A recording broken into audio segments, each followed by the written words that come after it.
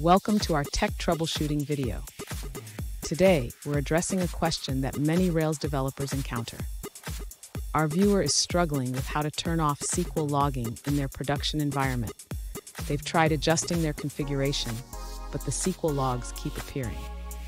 Let's dive into the details and find a solution together.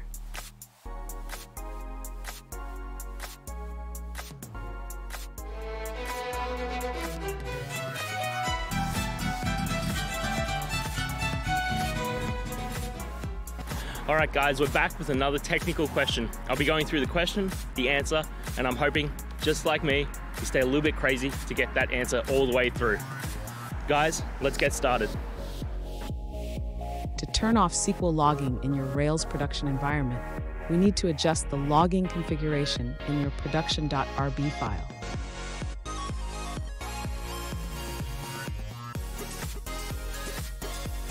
In your production.rb file, you currently have a configuration that sets the active record logger to the Rails logger with an info level. However, this does not completely disable SQL logging.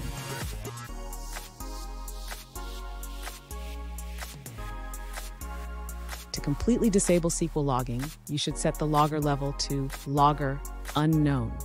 This will prevent SQL queries from being logged.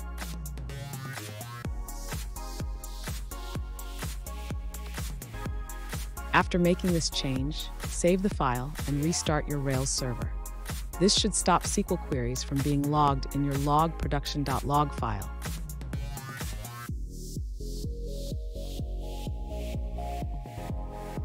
Finally, remember that while disabling SQL logging can reduce log file size, it may also make debugging more challenging.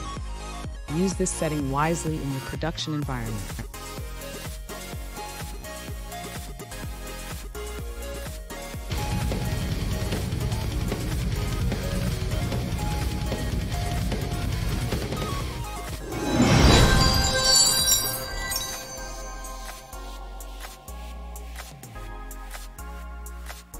Let's now look at a user-suggested answer.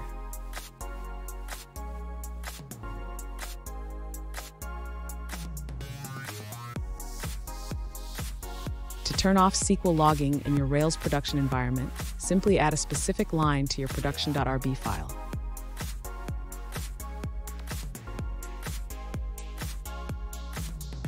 And that's it, guys.